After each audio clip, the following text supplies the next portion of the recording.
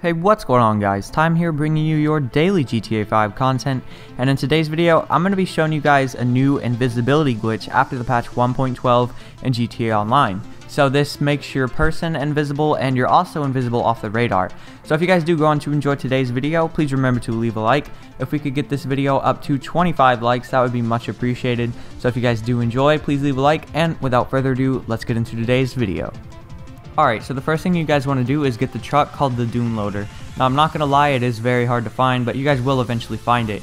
It spawns out in the Blaine County area. So once you get it, you want to tell your friend to go into the Los Santos Customs, and you want to click RB to take cover behind it, and as soon as he drives in, you should turn invisible. Now from here, you can pretty much just do whatever you want.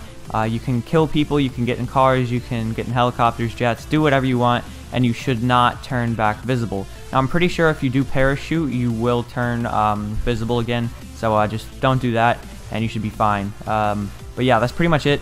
If you guys do die, you will have to do it over again.